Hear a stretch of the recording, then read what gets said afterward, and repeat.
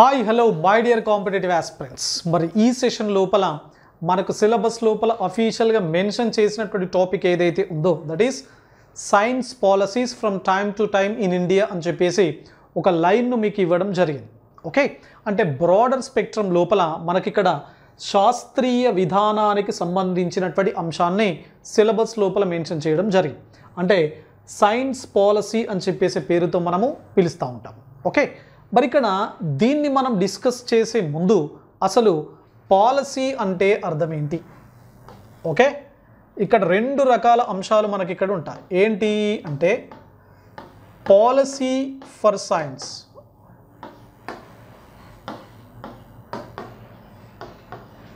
Number 1. Number 2 science for policy. Okay, రెండు రకాల concepts మనకి ఇక్కడ ఉన్నాయి. ఒకటి పాలసీ ఫర్ సైన్స్, రెండు సైన్స్ ఫర్ పాలసీ అని చెప్పేసి. Okay, so policy for science అంటే అర్థం ఏంటి? సైన్స్ కోసం పాలసీ అన్నమాట. సైన్స్ కోసం పాలసీ. సైన్స్ ఫర్ పాలసీ అంటే పాలసీ కోసం సైన్స్. ఓకేనా?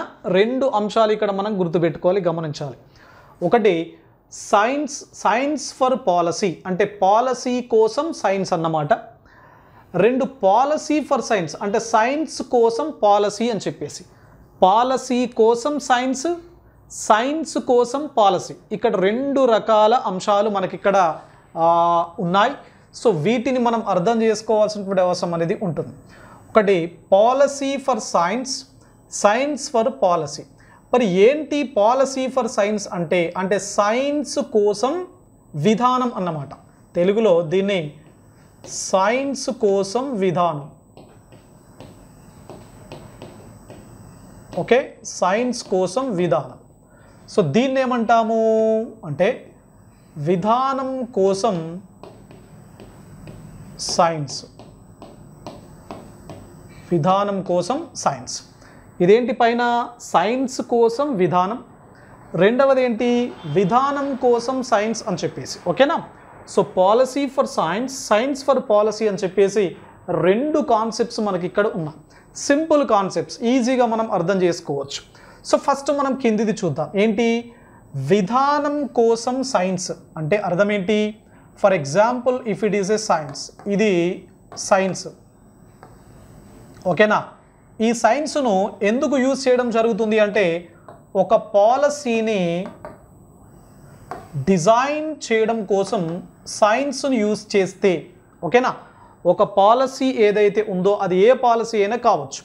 ఫర్ ఎగ్జాంపుల్ విదేశాంగ విధానం కావచ్చు, లేకపోతే ఆరోగ్య విధానం కావచ్చు, లేకపోతే పర్యావరణ విధానం కావచ్చు. So environment policy are external policy are health policy or information technology policy, what ever the policy is. So ఆ పాలసీ ఏదైనా కావచ్చు. ఈ పాలసీ యొక్క డిజైన్ లోపల మనం ఎవరిని యూజ్ చేయడం జరుగుతున్నది? సైన్స్ని గనక ఉపయోగించినట్లయితే సో అట్లాంటి పాలసీని మనం ఏ విధంగా ట్రీట్ చేస్తాం అంటే విధానం కోసం సైన్స్ అని చెప్పేసి అంటాం. అంటే పాలసీని డిజైన్ చేయడం కోసం మనం సైన్స్ను ఒక కాంపోనెంట్గా ఇక్కడ వాడడం జరుగుతున్నది. సో ఆ విధంగా వాడినట్లయితే దాన్ని మనం ఏమంటాము? విధానం కోసం సైన్స్ అంటే సైన్స్ ఫర్ పాలసీ అని చెప్పేసి అంటాం. ఓకే, అలా కాకుండా మనకు సైన్స్ కోసం విధానం అంటే ఎక్స్క్లూజివ్గా సైన్స్ కోసమే ఏం రూపొందించబడతాయి? విధానాలు రూపొందించబడడం జరుగుతూ ఉంటుంది. ఓకేనా? సో ఇక్కడ కింది అంశాన్ని మీరు గమనించినట్లయితే ఏదైనా ఒక పాలసీని డిజైన్ చేయడం కోసం ఫర్ ఎగ్జాంపుల్ ఏమనుకున్నాము అంటే ఐటీ పాలసీ అంటే ఇన్ఫర్మేషన్ టెక్నాలజీ విధానం అన్నమాట, లేకపోతే ఎన్వైర్న్మెంట్ పాలసీ పర్యావరణ విధానం, లేకపోతే హెల్త్ పాలసీ ఆరోగ్య విధానం. So what ever the policy is. ఓకేనా? మరి ఈ పాలసీలను రూపొందించడం లోపల సైన్స్ను ఒక కాంపోనెంట్గా, సైన్స్ను ఒక అనుఘటకంగా యూజ్ చేసినట్లయితే ఆ విధంగా మనం తీర్చిదిద్దేటువంటి లేదా రూపొందించే పాలసీని ఏమంటాము? విధానం కోసం సైన్స్ అంటే సైన్స్ ఫర్ పాలసీ అని చెప్పేసి అన్నాం. అలా కాకుండా రివర్స్ గేర్లో వేయండి. మరి ఏంటి? సైన్స్ కోసం విధానం అంటే ఏదైతే పాలసీ ఉందో అది ఎక్స్క్లూజివ్గా దేనికోసమట, సైన్స్ కోసమే ఈ ఎక్స్క్లూజివ్ పాలసీని కనుక డిజైన్ చేసినట్లయితే సో దాన్ని మనం ఏమంటాము, పాలసీ ఫర్ సైన్స్ అని చెప్పేసి అంటాం, లేదా దీన్నే సైన్స్ పాలసీ అంటాం. దీన్ని ఏమంటాము, సైన్స్ పాలసీ అంటాం. దీనిని ఏమంటాం అంటే సైన్స్ ఫర్ పాలసీస్ని ఇంకొక రకంగా మనం ఏ విధంగా ట్రీట్ చేయడం జరుగుతూ ఉంటుంది అంటే, so policy, science policy are scientific advice, వీటిని ఏమంటామంటే scientific advice for policy making, scientific advice for policy making అని చెప్పేసి అంటాం. ఎవరిని, సైన్స్ ఫర్ పాలసీ వారిని. అలా కాకుండా పాలసీ ఫర్ సైన్స్ ఏదైతే ఉందో సో దాన్ని మనం ఏ విధంగా ట్రీట్ చేస్తామంటే ఓవరాల్గా సైన్స్ పాలసీలుగా మనం వాడతాం. అంటే అర్థం ఏంటి, ఏదైనా ఒక విధానం రూపొందించడం లోపల చాలా కీలక పాత్ర పోషించేది ఎవరు, సైన్స్. అంటే సైన్స్నే కేంద్ర బిందువుగా వాడి, సైన్స్నే కేంద్ర బిందువుగా కన్సిడర్ చేస్తూ ఒక విధానాన్ని కనుక రూపొందించినట్లయితే సో అట్లాంటి విధానాలను మనం ఏమంటాము అంటే సైన్స్ పాలసీలు లేదా పాలసీ ఫర్ సైన్స్ అని చెప్పేసి అంటాం. మరి దీని లోపల ఏం చేస్తాము, సైన్స్కి సంబంధించి ఏదైతే సైన్స్ ఉందో సైన్స్కి సంబంధించి ప్రమోషన్ ఏ విధంగా ఉంటుందో చూస్తాం. సో సైన్స్ను ఏ విధంగా ప్రమోట్ చేయాలి, ఒక విధానాన్ని, సైన్స్ పాలసీని మనం ఎగ్జిక్యూట్ చేసేటప్పుడు గవర్నమెంట్ ఏం చేస్తుంది, పాలసీని డిజైన్ చేసిన తర్వాత ఏం చేస్తుంది, ఎగ్జిక్యూట్ చేస్తుంది. అంటే కంప్లీట్గా దాన్ని అమలు లోపలికి తీసుకురావడం జరుగుతుంది. మరి అమలు లోపలికి తీసుకొచ్చేటప్పుడు సైన్స్ని ఏ విధంగా ప్రమోట్ చేయాలి, నెంబర్ 1 సైన్స్లో ఎట్లాంటి అడ్వాన్స్మెంట్స్ను తీసుకురావాలి, సైన్స్ను నిజ జీవితం లోపల లేదా సొసైటీ బెనిఫిట్కి సంబంధించి, సామాజిక లేదా సమాజం యొక్క అభివృద్ధికి సంబంధించి ఏ విధంగా అప్లై చేయాలి, సమాజం యొక్క అభివృద్ధికి సంబంధించి సైన్స్ను, అదేవిధంగా రెగ్యులేషన్ ఆర్ ఏ విధంగా రెగ్యులేట్ చేయాలి సైన్స్ను. ఓకే, సో ఈ 4 అంశాలు ఏవైతే ఉన్నాయో పార్ అని చెప్పేసి అంటున్నాం. So promotes, advance, apply and regulation are regulate. ఈ పార్ ఏవైతే ఉన్నాయో ఈ 4ంటిని కోఆర్డినేట్ చేస్తూ, అంటే సైన్స్ లోపల ఈ 4ంటిని కోఆర్డినేట్ చేస్తూ ఒక విధానాన్ని గనక రూపొందించి ప్రభుత్వాలు గనక వాటిని అమలు చేసినట్లయితే సో అట్లాంటి వాటిని మనం ఏమంటాము అంటే సైన్స్ పాలసీలు అనేటువంటి పేరుతో మనం మెన్షన్ చేయడం జరుగుతుంది. ఓకే, సో ఇది మరి సాధారణంగా దీనికి మధ్యలో ఉన్నటువంటి ఒక చిన్న బేసిక్ డిఫరెన్స్ అన్నమాట. ఓకేనా, సో గమనించాలి, గుర్తుపెట్టుకోవాలి. ఒక విధానాన్ని రూపొందించడానికి సైన్స్ అనేది ఒక simple are one of the కాంపోనెంట్గా ఉంటే దాన్ని మనం ఏమంటున్నాము, విధానం కోసం సైన్స్ అని చెప్పేసి అంటున్నాం. ఓకే, అలా కాకుండా అసలు విధానం లోపల కీలక పాత్ర పోషించేది, విధానానికి కేంద్ర బిందువుగా కనుక సైన్స్ ఉంటే దాన్ని మనం ఏమంటాము, సైన్స్ పాలసీ అని చెప్పేసి అంటాం. మరి ఇక్కడ ఇందులోపల ఏ ఏ అంశాలపైన ఫోకస్ చేయడం జరుగుతుంది, ఇక్కడ సైన్స్ విధానాన్ని రూపొందించడం లోపల అంటే సైన్స్ను ప్రమోట్ చేయడం, సైన్స్ లోపల అడ్వాన్స్మెంట్స్, కొత్త నవకల్పనలు, ఆధునిక భావనలు ఎక్కువ మొత్తం లోపల దృష్టి పెట్టడం, వాటన్నింటిపైన సైన్స్ను అప్లై చేయడం అంటే సమాజం యొక్క అభివృద్ధికి సంబంధించి. ఫర్ ఎగ్జాంపుల్ మనం ఏది చేసినా కూడా అల్టిమేట్గా సొసైటల్ బెనిఫిటే కదా, సొసైటల్కి సంబంధించినటువంటి ఏవైతే బెనిఫిట్స్ ఉన్నాయో వాటిని అందించడం కోసమే చేస్తుంటాం కాబట్టి సో అప్లై చేయడం, అదేవిధంగా రెగ్యులేట్ చేయడం అంటే మంచి డూస్ అండ్ డోంట్స్ ఏవైతే ఉన్నాయో, ఏది అవసరము ఏది అవసరం లేదు, అవసరం ఉన్నదాన్ని ఎక్కువ మొత్తం లోపల మనం రీసెర్చ్ కోణం లోపల జనాల లోపల తీసుకెళ్ళాలి, అవసరం లేని దాన్ని కొంత రెగ్యులేట్ చేస్తూ ఉండాలి. ఓకే, కాబట్టి promote, advance, apply and regulate. So PAAR అని చెప్పేసి 4 ఈ కాంపోనెంట్స్ ఏవైతే ఉన్నాయో ఇవి సైన్స్ విధానం లోపల ముఖ్య పాత్ర పోషించేటువంటి కాంపోనెంట్స్. ఓకే, మరి ఇట్లా మనకు ఒక బేసిక్ డిఫరెన్స్ అనేది ఉన్నది. అసలు భారతదేశం లోపల ఈ సైన్స్ పాలసీలు ఏవైతే ఉన్నాయో వాటిని మనం ఏ విధంగా తయారు చేయడం జరుగుతుంది అనేది చూద్దాం. సో సైన్స్ పాలసీలను భారతదేశం లోపల ఎవరు తయారు చేస్తారు, అసలు ఎలా తయారు చేస్తారు? Okay, so making of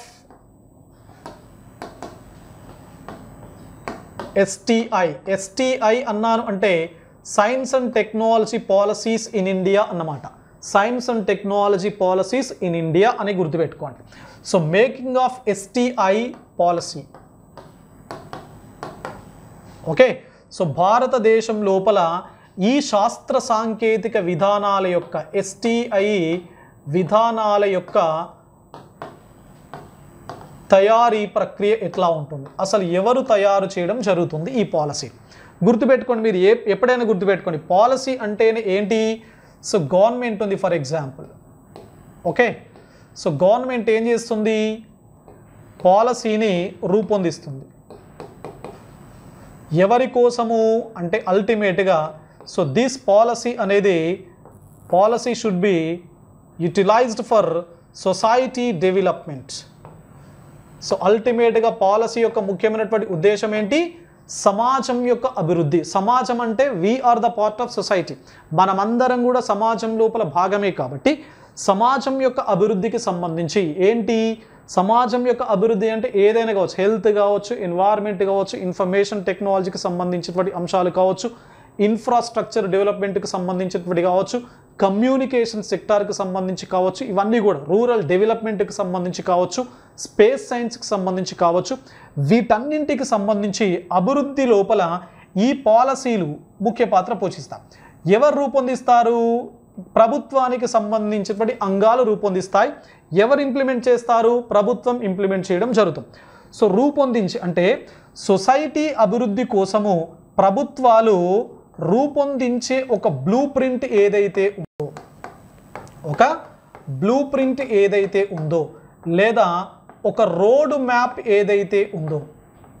okay, road map అంటే భవిష్యత్తు లోపల మేము సమాజం ఇట్లాంటి సమాజ అభివృద్ధి కోసం మేము ఈ పాలసీని రూపొందించి అమలు చేస్తాము అంటే సమాజం అభివృద్ధి చెందడం కోసం ప్రభుత్వాలు రూపొందించి అమలు చేసే ఒక బ్లూ ప్రింట్ను లేదా ఒక రోడ్ మ్యాప్ను మనం ఏమంటాము? పాలసీ అని చెప్పేసి అంటాం. ఫర్ ఎగ్జాంపుల్ మనం ఒక పని చేయాలి అంటే, ఫర్ ఎగ్జాంపుల్ మనం గ్రూప్ 1 గ్రూప్ 2 ఇట్లాంటి ఎగ్జామ్స్ SI కానిస్టేబుల్ చదువుతున్నాం అంటే అర్థం ఏంటి? మన దగ్గర తప్పనిసరిగా అవుట్పుట్ ఏంటి? మనకు ఉద్యోగం కొట్టడం. ఇక్కడ అవుట్పుట్ ఏంటి? Society development.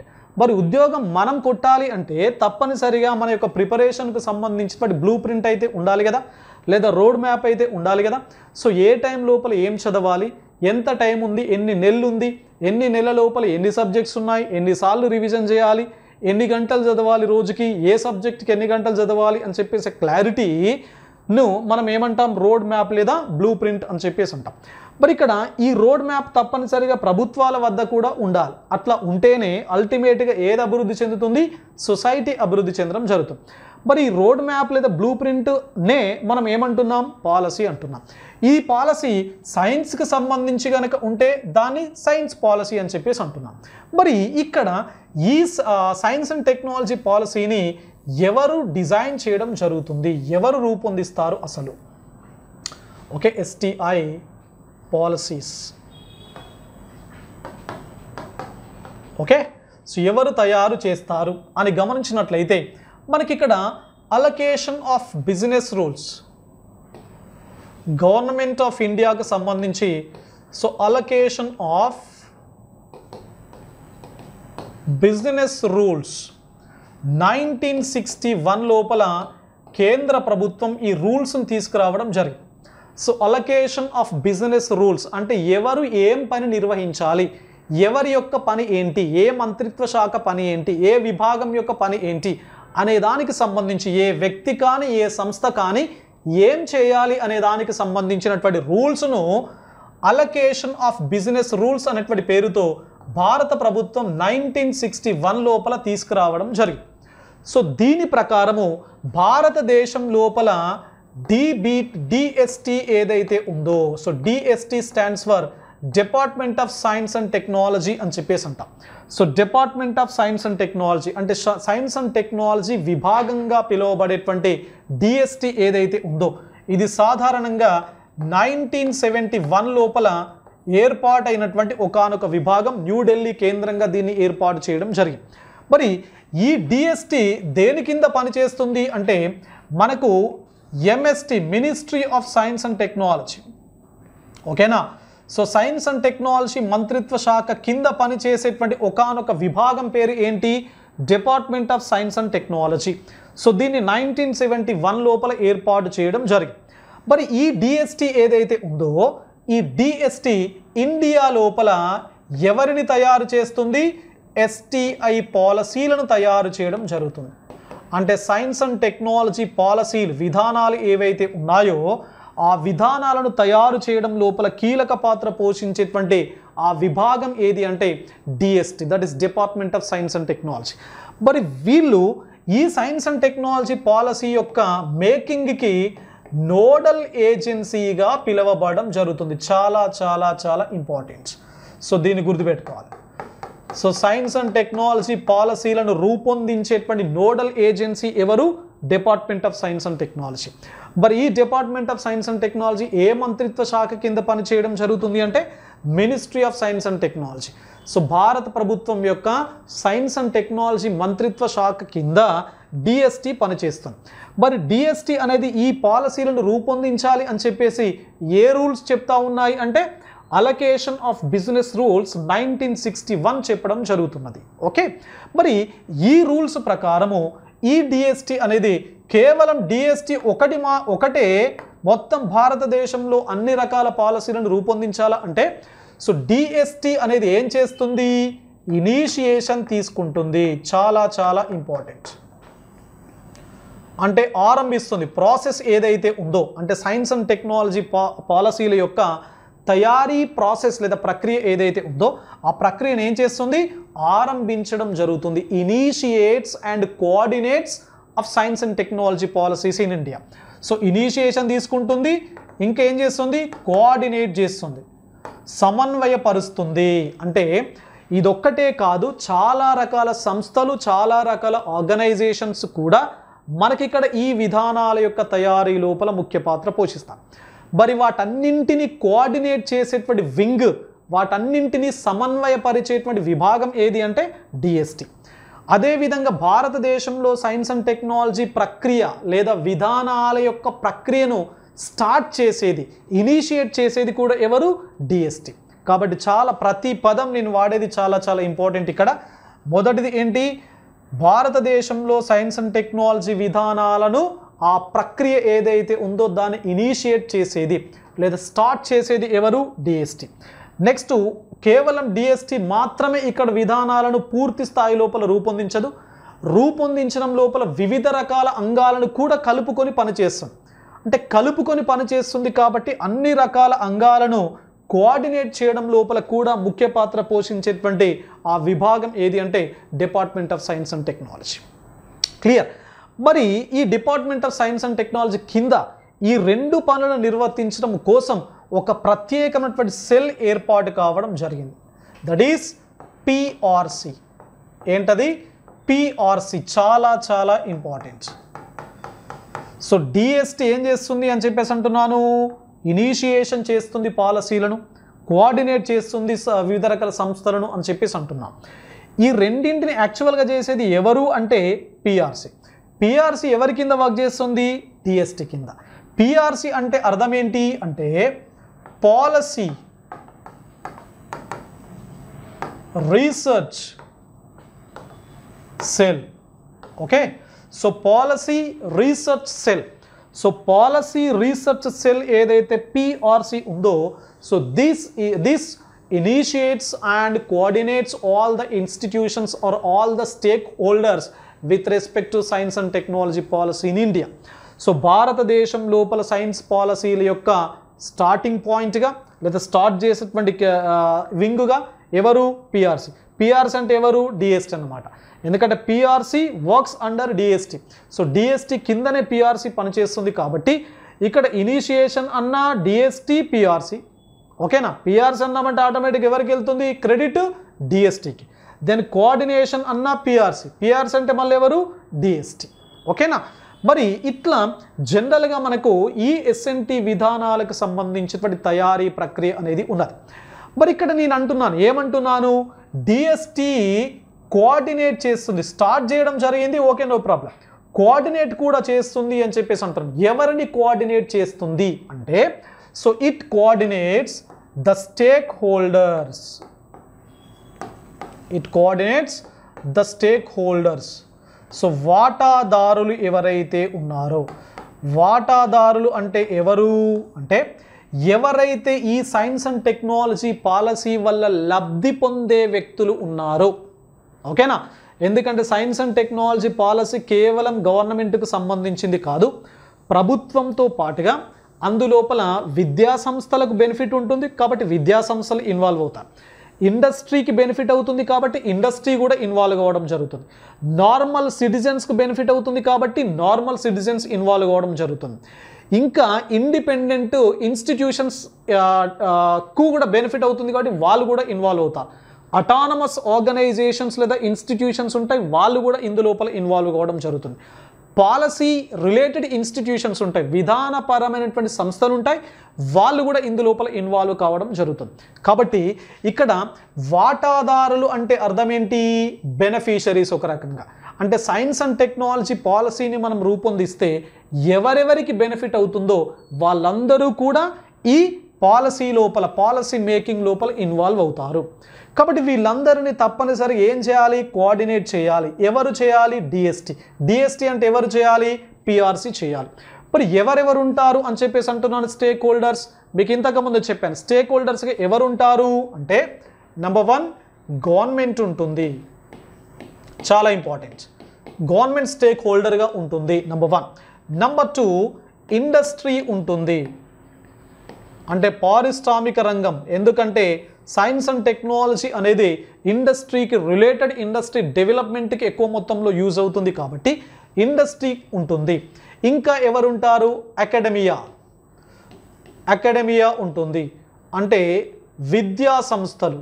So science and technology అభివృద్ధికి సంబంధించి అకాడమిక్ ఇన్స్టిట్యూషన్స్ ఏవైతే ఉన్నాయో అవి కూడా స్టేక్ హోల్డర్స్గా ఉంటారు. ఇంకా ఎవరుంటారు? అటానమస్ ఇన్స్టిట్యూషన్స్, అంటే స్వయం ప్రతిపత్తి గల సంస్థలు. ఇంకా ఎవరుంటారు? ఇండిపెండెంట్ ఆర్గనైజేషన్స్, స్వతంత్రంగా పనిచేసే రీసెర్చ్ లెబొరేటరీస్ ఏవైతే ఉన్నాయో. ఇంకా ఎవరుంటారు అంటే పాలసీ ఇన్స్టిట్యూషన్స్, అంటే విధానాలను రూపొందించేటువంటి వివిధ రకాల సంస్థలు ఉంటాయి. చెప్తా ఏంటివి ఇవన్నీ కూడా. ఇంకెవరుంటారు? అల్టిమేట్గా సిటిజన్స్ ఆఫ్ ఇండియా. సో భారత పౌరులు ఎవరైతే ఉన్నారో వీళ్ళందరూ కూడా ఉంటారు. సో వీళ్ళందరినీ మనం ఏ విధంగా ట్రీట్ చేస్తాము అంటే స్టేక్ హోల్డర్స్ అని చెప్పేసి అంటాం. దేని stake holders? Science and technology పాలసీకి సంబంధించినటువంటి స్టేక్ హోల్డర్స్. సో చూద్దాం ఎవరెవరు ఉంటారు స్టేక్ హోల్డర్స్. సో మనం వీ హ్యావ్ అన్ ఇమేజ్, ఒకసారి మనం చూద్దాం. So here we have the stake holders information. So stake holders of policy making, వీళ్ళందరూ కూడా మనకు స్టేక్ హోల్డర్స్. నేను ఇంతకుముందు చెప్పాను కదా, వీళ్ళందరూ చూడండి, ఒక్కొక్కటి చూద్దాము. సో ఫస్ట్ వన్ ఏంటి? గవర్నమెంట్. సో ప్రభుత్వం. మరి ప్రభుత్వానికి సంబంధించినటువంటి చాలా రకాల వింగ్స్ ఏవైతే ఉన్నాయో, చాలా రకాల సంస్థలు దీని లోపల స్టేక్ హోల్డర్స్గా ఉంటున్నాయి. ఇక్కడ నేను కొన్ని ఎగ్జాంపుల్స్ చెప్తున్నాను, మీరు ఎగ్జామినేషన్ పాయింట్ ఆఫ్ వ్యూ లోపల ఇవి చాలా చాలా ఇంపార్టెంట్. వీటిని మీరు గుర్తుపెట్టుకునే ప్రయత్నం చేయాలి. ఏంటి? నెంబర్ 1 ఇక్కడ office of the principal scientific adviser to government of India. So భారత ప్రభుత్వానికి సంబంధించి principal scientific adviser. So office of the principal scientific adviser to the government of India. So భారత ప్రభుత్వానికి ప్రిన్సిపల్ సైంటిఫిక్ అడ్వైజర్ ఎవరైతే ఉన్నారో so ఇతను ఇందులోపల భాగం కావడం జరుగుతుంది. ఆ పదవి ఇందులోపల ఉంటుంది, అంటే స్టేక్ హోల్డర్గా. నెంబర్ 1. నెంబర్ 2 నీతి ఆయోగ్. రెండవది ఏంటి? నీతి ఆయోగ్. రైట్. సో మనకు తెలుసు గతం లోపల ప్లానింగ్ కమిషన్ ఉండేది, ప్రణాళిక సంఘం. ఈ ప్రణాళిక సంఘం స్థానం లోపల 2015 నుంచి ఎన్డీఏ గవర్నమెంట్ తెరపైకి తీసుకొచ్చినటువంటి ఒకానొక వింగ్ ఏది అంటే నీతి ఆయోగ్ అని చెప్పేసి. ఓకేనా? So national institution for transforming India అని చెప్పేసి ఉంటాం. నీతికి సంబంధించినటువంటి ఎక్స్పాన్షన్ ఏంటి? National institute for transforming India అనేటువంటి పేరుతో మనం నీతిని ఎక్స్పాండ్ చేయడం జరుగుతుంది. రైట్. ఇది రెండవది. మూడవది ఏంటి? Ministry of science and technology. ఇంతకుముందే మీకు చెప్పాను ఎంఎస్టీ అని చెప్పేసి. So ministry of science and technology ఏదైతే ఉందో అంటే శాస్త్ర సాంకేతిక మంత్రిత్వ శాఖ, సో దీనిలో ప్రభుత్వ అంగంగా ఉంటుంది. Number 4 MOES, that is Ministry of Earth Sciences. MOES అని చెప్పేసి అంటాం. మినిస్ట్రీ ఆఫ్ ఎర్త్ సైన్సెస్ కూడా ఇందులో భాగంగా ఉంటుంది. So number 5 MEITI.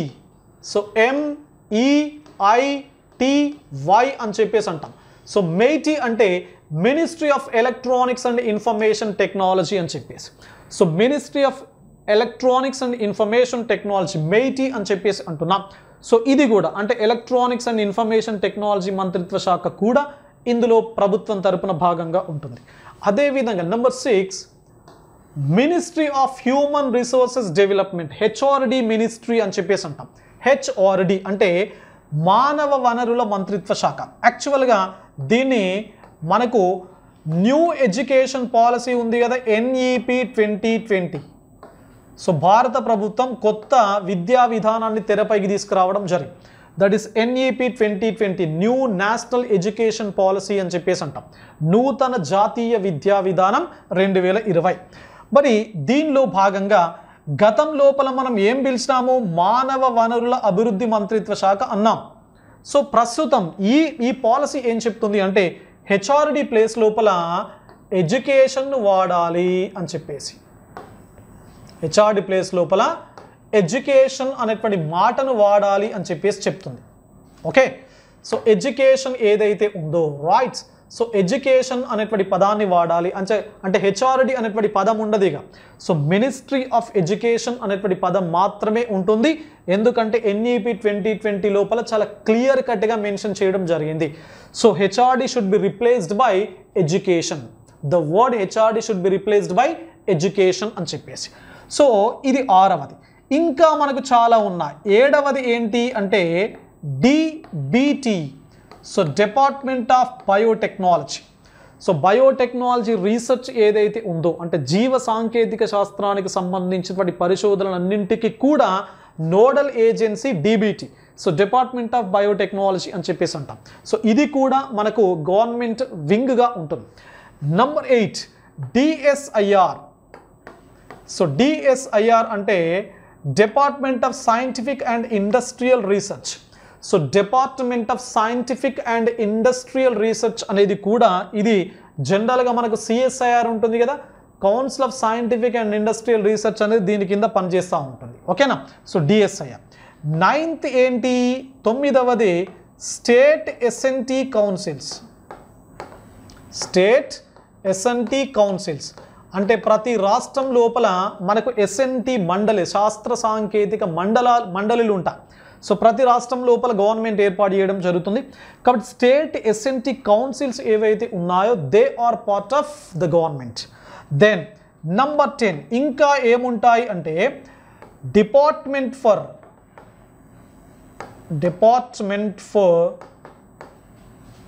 Agriculture research, agriculture research and education. So department for agriculture research and education అని చెప్పేసి ఒక wing. Number 11 department for health research. So department for health research అనేది కూడా ఇందులో భాగంగా ఉంటుంది. అదేవిధంగా DPIIT, so department for promotion of industry and internal trade. So department for promotion of industry and internal trade అని చెప్పేసి ఒక వింగ్, ఒక విభాగం ఏదైతే ఉందో సో ఇది జనరల్గా మనకు IPRలకు సంబంధించినటువంటి విభాగం ఇది, అంటే ఇంటెలెక్చువల్ ప్రాపర్టీ రైట్స్. సో మేధో సంపత్తి హక్కులు అని చెప్పేసి అంటాం. మనకు టాపిక్ ఉంది చూద్దాము. సో మేధో సంపత్తి హక్కులు IPR, ఇంటెలెక్చువల్ ప్రాపర్టీ రైట్స్ అని చెప్పేసి అంటున్నాం. అంటే ఇప్పుడు మనం వింటుంటాం కదా నిజ జీవితంలో copyright, patent, geographical indication, trade mark, trade design. So ఇవన్నింటిని కూడా మనం ఏమంటాం IPRs అంటాం, అంటే మేధో సంపత్తి హక్కులు అంటాం. వీటన్నింటిని కోఆర్డినేట్ చేసేటువంటి విభాగం ఏది, DPIIT అంటే department for promotion, policy promotion, department for promotion of industry and internal trade అని చెప్పేసి ఇది దీని యొక్క ఎక్స్పాన్షన్. ఓకేనా, సో ఇవన్నీ కూడా దేని కింద పనిచేస్తాయి, గవర్నమెంట్కి సంబంధించినటువంటి స్టేక్ హోల్డర్స్. అంటే ఓవరాల్గా భారతదేశం లోపల సైన్స్ అండ్ టెక్నాలజీ పాలసీకి సంబంధించినటువంటి స్టేక్ హోల్డర్గా మొదటగా ఉండేది ఎవరు? ప్రభుత్వం.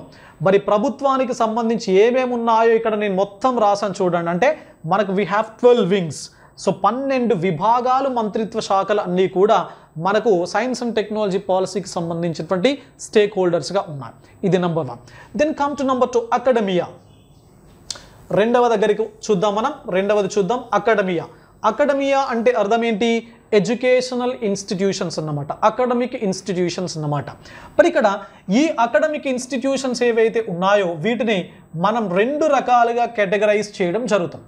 ఏంటి అంటే, ఒకటి మనకు national academic institutions.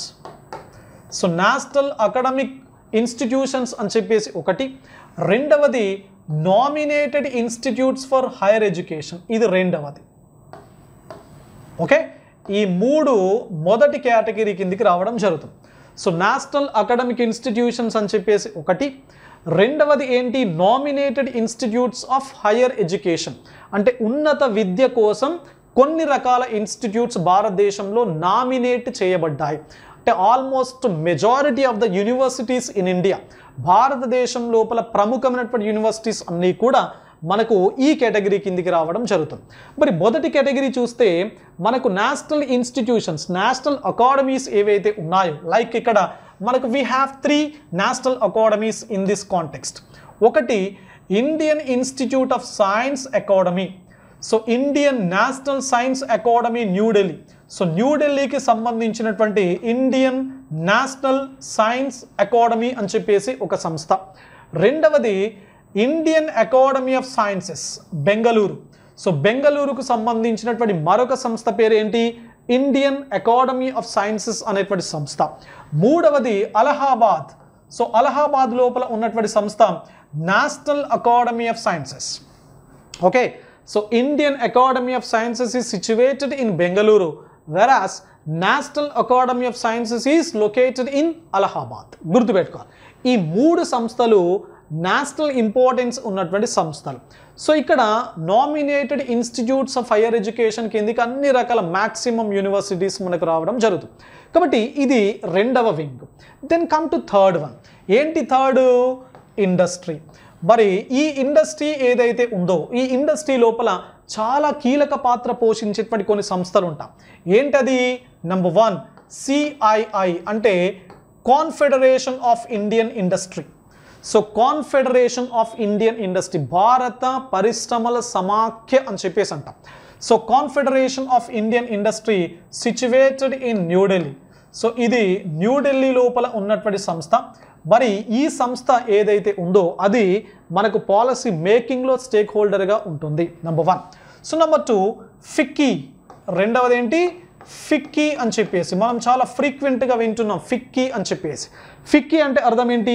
Federation of Indian chambers of commerce and industry. Okay, so federation of Indian chambers of commerce and industry అని చెప్పేసి. సో ఇది కూడా ఎక్కడ ఉన్నది? న్యూఢిల్లీ. సో దీని యొక్క హెడ్ క్వార్టర్ కూడా న్యూఢిల్లీ లోపల ఉన్నది, ఫిక్కీ అని చెప్పేసి. మూడవది ఏంటి? అసోచామ్. మీరు చాలా సందర్భాల లోపల వింటారు అసోచామ్ నివేదిక, అసోచామ్ యొక్క రిపోర్ట్, అసోచామ్కి సంబంధించినటువంటి డాక్యుమెంట్ అని చెప్పేసి. సో అసోచామ్ కూడా ఎక్కడ ఉంది? సేమ్ న్యూఢిల్లీ లోపల లొకేట్ అయినటువంటి సంస్థ. మరి అసోచామ్ అంటే అర్థం ఏంటి? Associated chambers of commerce and industry of India. So associated chambers of commerce and industry of India అని చెప్పేసి ఏదైతే ఉందో సో దాన్ని మనం షార్ట్ ఫామ్ లోపల మనం ఏ విధంగా డ్రిప్ చేయడం జరుగుతుంది? అసోచామ్ అంటున్నాం. So this is FICCI, this is CII. And direct representation of some industries. కొన్ని రకాల ఇండస్ట్రీస్ డైరెక్ట్గా మనకి ఇందు లోపల స్టేక్ హోల్డర్స్గా రిప్రజెంట్ చేయడం జరుగుతూ ఉంటుంది. ఓకేనా? సో ఇది మరి మూడవది ఇండస్ట్రీస్ సంబంధించి. Then come to fourth one. This is 4. ఏముంది దీనిలో? Autonomous and independent think tanks and policy institutions. So autonomous అంటే స్వతంత్ర ప్రతిపత్తి గల సంస్థలు ఉంటాయి. చాలా రకాల సంస్థలు భారతదేశం లోపల like ఐకోఆర్ Indian council of agricultural research అని చెప్పేసి ఇట్లా చాలా రకాల సంస్థలు స్వతంత్ర ప్రతిపత్తిని కలిగి రీసెర్చ్ యాక్టివిటీస్ లోపల భాగంగా ఉంటాయి అవి. దెన్ ఇండిపెండెంట్ థింక్ ట్యాంక్స్ అంటే కొన్ని స్వతంత్రంగా ఎవరి యొక్క కనుసన్నల్లో కాకుండా స్వతంత్రంగా పనిచేసేటువంటి ఇండిపెండెంట్ ఇన్స్టిట్యూషన్స్ ఉంటాయి. సో అవి. అదేవిధంగా పాలసీ ఇన్స్టిట్యూషన్స్ అంటే విధానాన్ని రూపొందించేటువంటి సంస్థలు కొన్ని ఉంటాయి. కాబట్టి ఇవన్నీ కూడా మనకు ఇందులోపల స్టేక్ హోల్డర్స్గా ఉంటున్నాయి. సో ఏంటి చూడండి, నెంబర్ 1 దీని కింద ఎగ్జాంపుల్స్ మనకి ఇక్కడ ఉన్నాయి. ఒకటి టెక్నాలజీ టిఫాక్ అని చెప్పేసి, ఓకే, టిఫాక్ గుర్తుపెట్టుకోండి, technology information forecasting and assessment council. So టిఫాక్ యొక్క ఇంపార్టెన్స్ ఏంటి అంటే ఎక్స్పాన్షన్ ఏంటి అంటే technology information forecasting and assessment council అని చెప్పేసి అంటాం. ఇవన్నింటికి సంబంధించినటువంటి ఇన్ఫర్మేషన్ మనం డీటెయిల్గా ఫర్దర్ ఫ్యూచర్ క్లాసెస్ లోపల మనం మాట్లాడుకుందాం. జస్ట్ ఇక్కడ మీరు స్టేక్ హోల్డర్స్ కేటగిరీ కింద ఏది ఏ కేటగిరీ కిందకి వస్తుందో అనేది గుర్తుపెట్టుకోండి, ఓకేనా. సో టిఫాక్. రెండవది ఏంటి, national institute of science technology and development studies. So ఇది సిఎస్ఐఆర్ అంటే council of scientific and industrial research కింద పనిచేస్తున్నటువంటి ఒకానొక లాబొరేటరీ. సో ఏంటి దాని పేరు, national institute of science technology and development studies అనేటువంటి పేరుతో మనం దీన్ని పిలవడం జరుగుతున్నది, గుర్తుపెట్టుకోండి. దెన్ డిఎస్టి అంటే department of science and technology కింద centres for policy research. So DST CPRs అని చెప్పేసి అంటున్నాం మనము. సెంటర్స్ ఫర్ పాలసీ రీసెర్చ్ అనేది ఒక organisation. Then national institute of advanced studies ఎన్ఐఏఎస్ అని చెప్పేసి అంటున్నాం. సో ఇవి కూడా ఇందులో భాగంగా ఉన్నాయి. అదేవిధంగా research and information system for developing countries. So రిస్ అనేటువంటి పేరుతో మనం పిలుస్తూ ఉంటాం దీన్ని. So research and information system for developing countries అన్నమాట.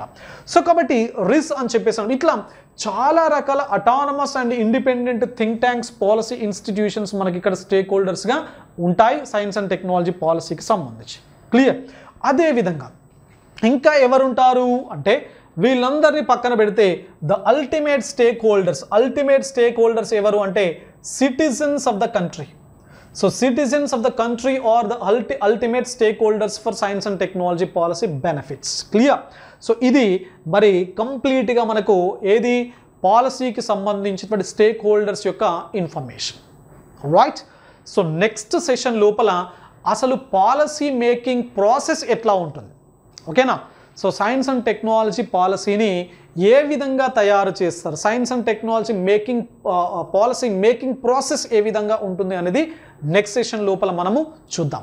అసలు ఇప్పటి వరకు ఎన్ని పాలసీలు వచ్చాయి, గవర్నమెంట్ ఆఫ్ ఇండియా ఎన్నింటిని తీసుకొచ్చింది అనేది కూడా నెక్స్ట్ సెషన్ లోపల మనం చూద్దాం, రైట్.